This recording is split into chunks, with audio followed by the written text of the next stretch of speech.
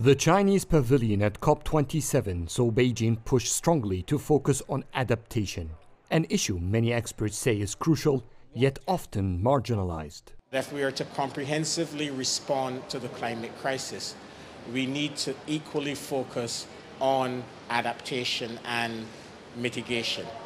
Adaptation has always been seen as the neglected half of the global climate equation. The recent UNEP Adaptation Gap report clearly shows that the world is falling far behind in protecting people.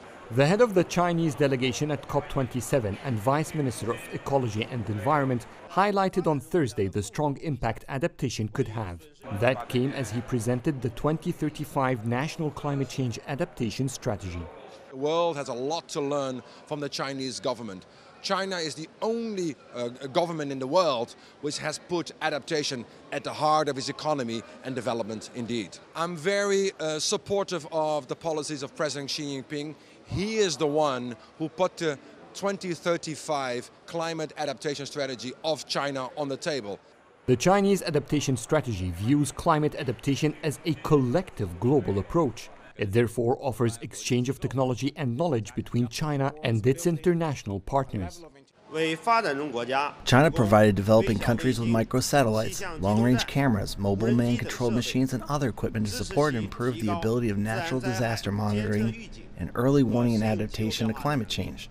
We are willing to strengthen exchanges of knowledge and mutual learning through research with all parties, to form a strong synergy to adapt to climate change. UN climate scientists say global temperature rise could reach 1.5 degrees Celsius as early as 2030, exacerbating the extreme weather the world is already experiencing. As the world is falling behind to meet its emissions target, adaptation has become inevitable.